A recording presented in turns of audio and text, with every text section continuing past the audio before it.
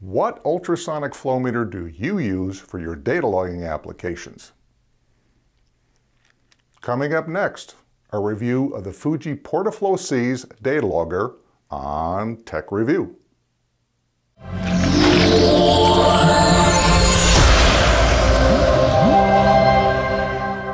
Welcome to another edition of InstrumentsDirect Tech Review. Today we're going to review the Fuji Portaflow-C's data logging features. Let me first say my previous experiences with data loggers have been a royal pain in the you-know-what. Limited number of data points, difficult with communications, serial, IR adapters, cables, even Windows issues, software issues, lost data. They can actually drive you crazy. Well, I'm better now. I'm down. Data loggers were so difficult to work with, people just didn't use them with flow meters before. But all that changed when Fuji came out with the Portaflow-C FSC series portable ultrasonic flow meter. Let's look at the flow meter logger specifications. As you can see on the screen here, the data logger is on board to the Fuji Portaflow-C. It's not plugged in, it's part of the circuit design there. And it will collect up to 25 million data points, so you can store data now until the cows come home. Literally, this is a tremendous amount of information that will be more than enough for any project. You could probably store data for 9 months there. Well, it stores the data log and it stores the recording screen, like a screenshot. It's adjustable sample rate. I think it goes as fast as 10 seconds, and of course up. And the neat part, it stores all the data on an SD card. File format as a CSV file format. And if you want, there is a USB port.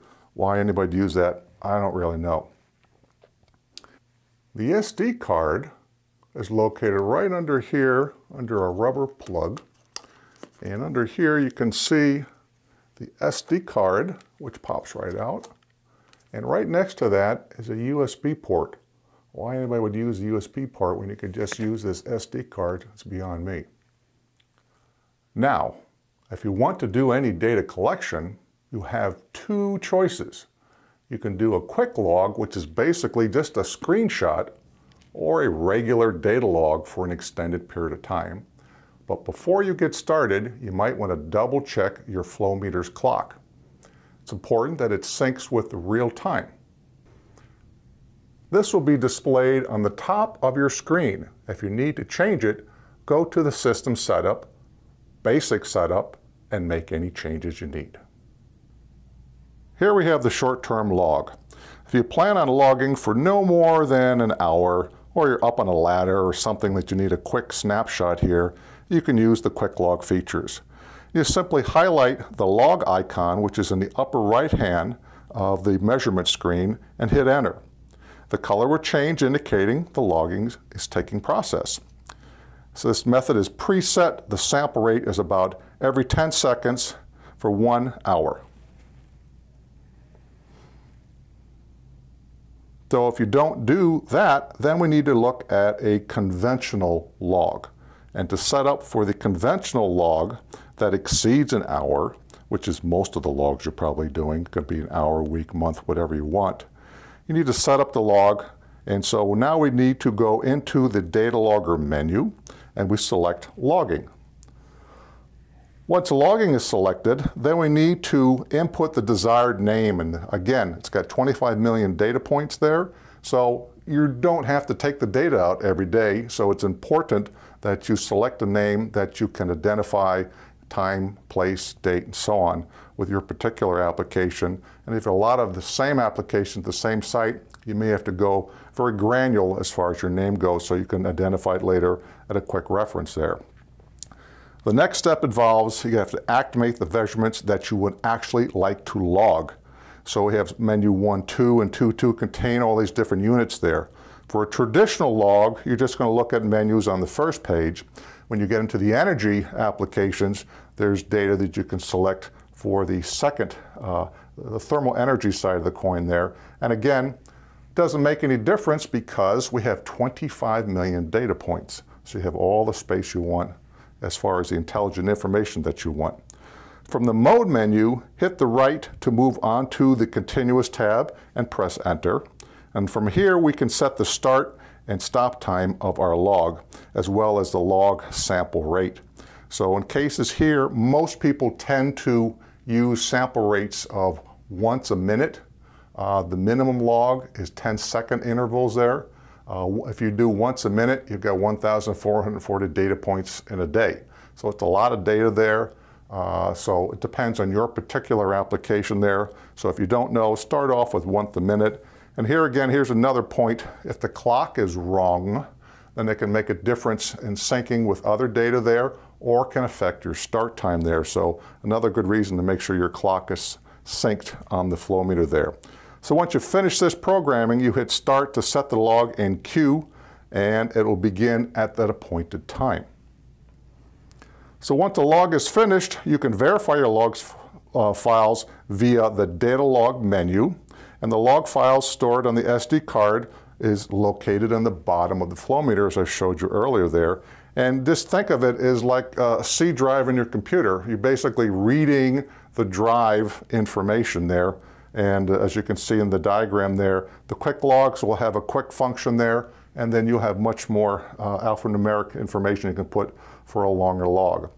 So in this case there, we just open up the bottom of the meter, we take out the log, and take out the card rather, and we can put that into your PC. If you don't have an SD port, we provide it with a USB reader, but you can pick up a USB reader for just a couple bucks there at any office store. So it's a simple choice there. There's no computer that won't accept it there because you all have USB ports there. Once you put it in there, you turn on Excel and you open the file. No software is required, no cables required. As long as you know how to turn on Excel, you have your data.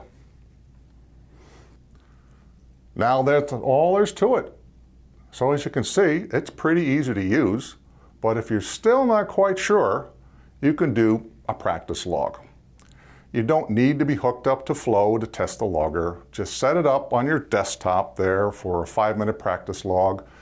And if anything, it'll build your confidence, because there is nothing worse than setting up for a logging project for a week or a month for a long flow survey there and ending up with no data at the end of your test due to a programming mistake. So, for most of you, your application of logging is done, unless you want to monitor energy BTU applications. For that case there, we will need to move forward here and go through a setup process for the energy parameters. So if you have a BTU energy application, the setup is slightly different. We're still monitoring flow with the flow meter, and we've added temperature measurement, non-contact temperature measurement. So the flow transducer is on the supply line measuring flow. One strap-on RTDs on the supply line measure temperature 1 for the supply. The other temperature sensor is strapped on the return line, and the key here is to monitor flow and temperature differential. And all this information will go to your data logger. And in order to do that, we need to set up the flow meter for the data logging process. So in order to do that, we take our temperature sensor, as we indicated before, strap on the RTDs using a tape and the thermal compound, assemble that to the outside of the pipe, and then we run our communication cable back to the Fuji Portaflow-C. And then after we do that, it'll go directly to the flow meter. Now, important installation point, when you install RTDs, we are looking for temperature differential. So step 1, you're going to have a differential just because the sensor's on the outside versus the inside. Using strap-on temperature monitoring does not specifically mean that you need to have the exact temperature. Your goal is temperature differential. So once you have temperature differential, you've got what you want there. So the transducers, temperature transducers, have to be installed in a like position. So install both at 3 o'clock on the side as opposed to one at the top, one at the bottom, because you could have a different temperature in the bottom versus the top of the pipe. So strap on your temperature sensors for optimum performance on the same location there. So before setting up for the energy functions, we need to select the temperature units. So this option can be found under the Site Startup menu. And then you need to select the units of output, the bottom two options provided with your units and total settings. You begin by going to the System Setup menu, then the analog input. Remember that later on, analog input. So you can put any analog signal in here. You can measure pressure, temperature, whatever is giving you a 4 to 20 milliamp signal. So file that away. The input-output options are toggled from not used to use, and this will engage the meter for your temperature input. Now, once the analog input has been initialized, you can go to the advanced settings here. So input channel 1 will be the supply. Now we're defining it, so you're going to have a pretty data log. And now advanced input channel 2 to set for the return. You go to the range input and you change the input range in both channels to the following. In this case there, we've set up the base scale for 32 degrees and full scale 212. So we got freezing and boiling as our default setup there. If you had other sensors, you could do everything else. But that's the other neat thing about this meter. The temperature sensors, once we scale them, it's plug and play. There's no field calibration for this particular application. And then the final step, of course, involves activating the measurements you want to display on your data log.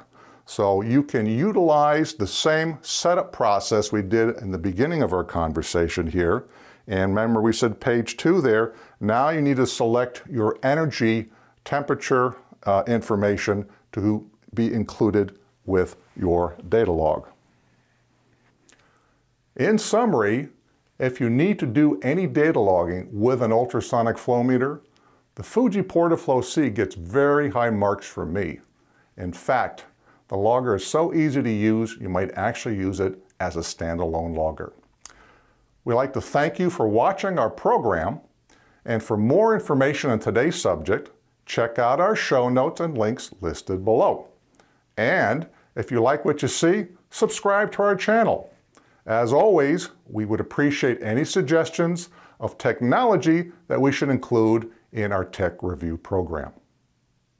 This has been Brent Baird for InstrumentsDirect. See you next time.